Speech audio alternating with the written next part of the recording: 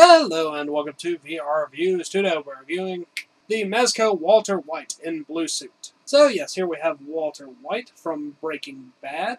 This is the blue suit version. I know that there is also a yellow and an orange one and possibly other ones. They decided to make lots of variations of this figure.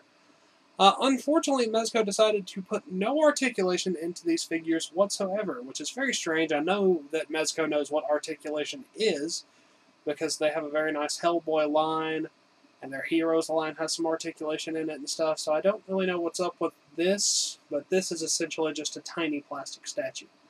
That being said, as really the only negative about this series, they are very nicely detailed, have reasonable lightness, and are fairly cool. Anyway, let's go ahead and zoom in on the sculpt, paint details, all those sorts of things. Alright, let's start with a quick size comparison. Here we have Walter White. Here is our standard Marvel Legends 6-inch Superior Spider-Man and 3 3/4-inch Marvel Universe Wolverine. As you can tell, Walt is just a little bit taller than Spider-Man, so he's roughly in the 6-inch kind of scale. Not quite sure how tall Bryan Cranston is, but that seems reasonable. I suppose that Spider-Man is a slightly shorter character, and of course he is way taller than a Marvel Universe figure. Now let's get everything else out of here and just look at Mr. White. Moving on to our 360 spin, here you can see Walt. He is mostly wearing this very light sort of mint bluey green suit. It's like a biohazard suit or a chemical sort of protection suit. I don't know what the technical term for it is. It's got a white zipper down the front. It has a little bit of detail to it. Pretty nice. Lots of little creases and stuff all in the cloth. He has holding hands down by his sides there for holding his accessories. He's got some sort of brown moccasins, which are very nicely detailed down there on his feet. He's got a little hood there that's poking out in the back of his suit. So yeah, body detail-wise, pretty good. I have no real issues with it.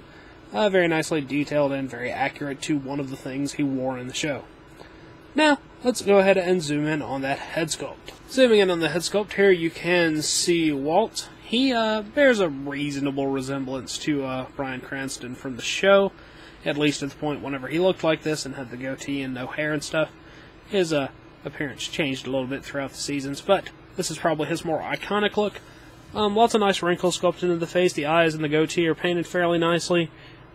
He does have a little bit of shading there on the head. I think overall the sculpting's pretty good. It's not a perfect likeness, but it's close enough to work. Now, unfortunately, this figure has zero articulation, which is really annoying, so we'll have to go ahead and move on to the accessories.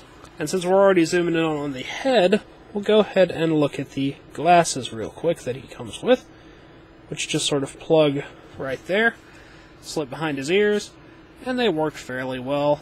They have little clear bits of plastic there in the front, and they're some of the best accessory glasses that I've seen. They actually fit on there really nicely and snugly. They slip behind the ears just like real glasses would. And, yeah, they fit on there very nicely. They're certainly a nice additive to the figure. And then Mr. White comes with a little bit of glassware. 2 flasks and a bottle-y sort of thing that you would keep chemicals in. That's actually probably more likely to be plastic than glass. But it could be glass, who knows. You can make anything out of glass, including bottles. And, yeah, you can fit any of those in his hands.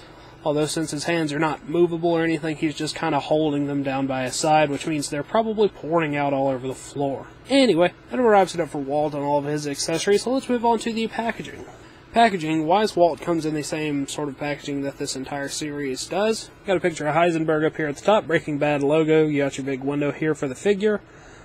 Walter White, collectible figure, and a picture of Walt down there at the bottom. On the back, you get a picture of the Heisenberg version of this figure, as well as some other little collectibles that I don't really have any interest in. I also probably won't get the Heisenberg figure either, though, so if you're interested in that stuff, they are available. As is always the case with blister cards, this is good for in or out of package display, so yeah, Walter White. Alright, that wraps it up for Walt, so until next time, goodbye! Hello, you've just watched one of my videos. Feel free to like, comment, and subscribe if you enjoyed my videos. If you didn't, run away and never return. Also, feel free to check out my other channels, Venom Raptor for all my variety gaming content, and VR Reviews for reviews of various action figures and collectibles. Thank you, and goodbye.